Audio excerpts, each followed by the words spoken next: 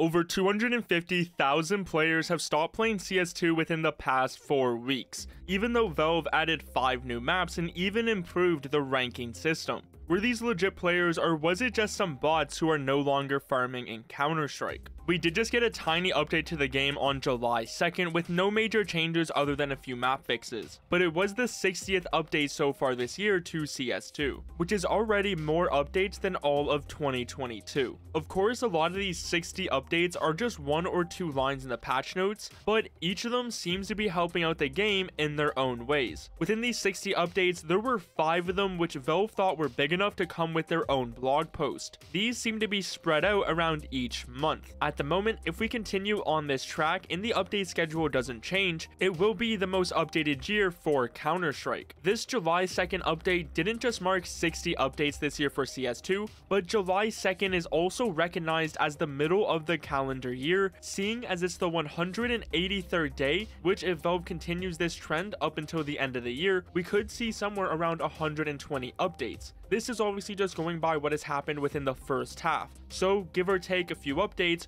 regardless it seems like this year will be the most updated for Counter-Strike. If not, it will be in the top 2 or 3. Now, even though we're getting all these updates, the SteamDB player count has dropped by over 250,000 players within 1 month. Now, are these bots or are these legit players is the real question.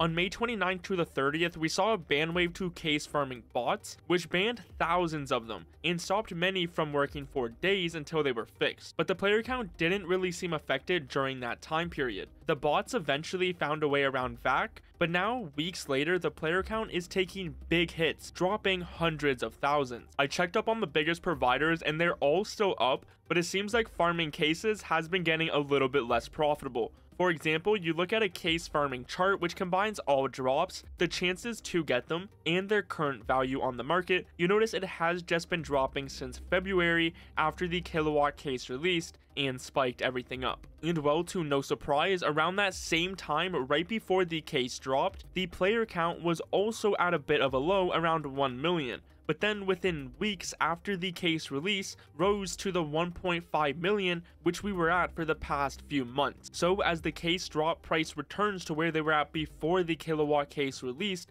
it seems like the player count is as well. Now, correlation isn't causation, and obviously this isn't the only reason. I'm sure some can bring up a bunch of others, like players are getting tired of waiting for a big update to, let's say, vac in the anti-cheat, so they moved on to a different game, as the Steam sale is active right now. It's also summer for many, so maybe they're just going outside and enjoying the sun. I'm sure there's a bunch of legit reasons you can say, which is lowering the player count, but one of them is definitely the bots, which rose the player count by hundreds of thousands a few months ago and are now slowly moving on. Or maybe it really is over 250,000 legit players who are getting tired of Valve and their 60 updates so far this year. It for sure just seems like it's a mix of a few things, but depending on how far back you look at the numbers, well, they are still up. Now, in one of the recent updates, they mentioned they overhauled the competitive ranking experience, and since players started getting placed in their correct ranks rather than everyone just being silver, we actually get to see the difference from this update when you look at the Leadify stats for June.